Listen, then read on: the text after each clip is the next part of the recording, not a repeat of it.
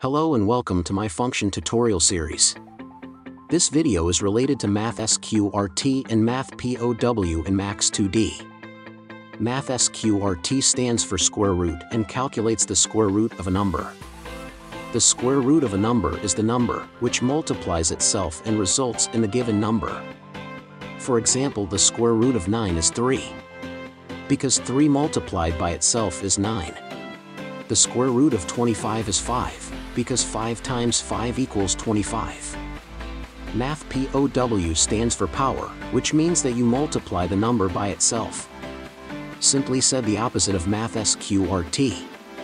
The function has 2 slots in Max2D.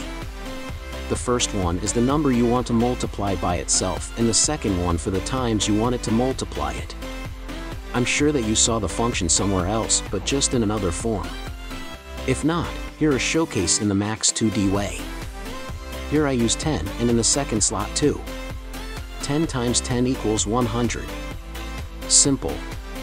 When I put a 3 instead of a 2 into the second slot, Max2D would calculate 10 times 10 times 10, which is 1000.